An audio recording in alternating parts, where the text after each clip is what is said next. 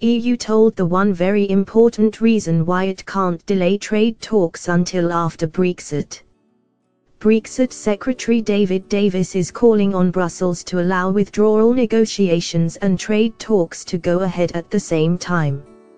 European Commission chiefs have made it clear they want talks to take place in two stages, Britain's departure followed by discussions on trade.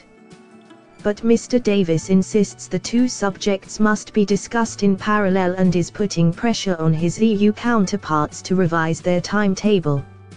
Writing in the Sunday Times, he said, "Nowhere is that point triller than on the question of Northern Ireland. It is simply not possible to reach a near final agreement on the border issue until we've begun to talk about how our broader future customs arrangement will work.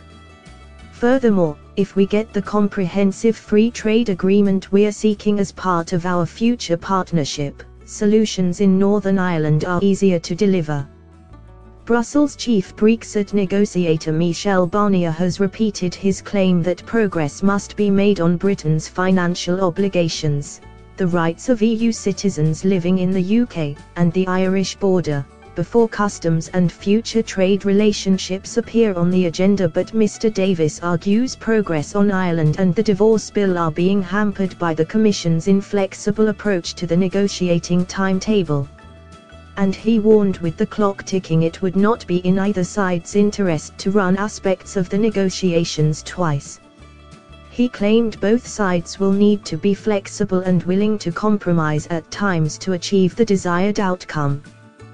The Brexit Department will publish 5 new papers next week, including 2 formal position papers on the continuity in the availability of goods and confidentiality of documents. Mr. Davis said, "Over the coming weeks and months more papers will be published because we are ready to sit down with the European Commission and continue to discuss how we want to work together in the future.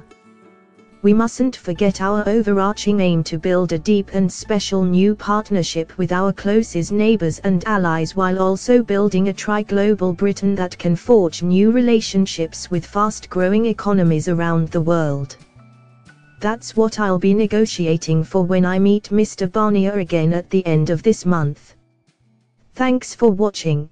Please like, share and don't forget to subscribe English News Hub for new excited videos.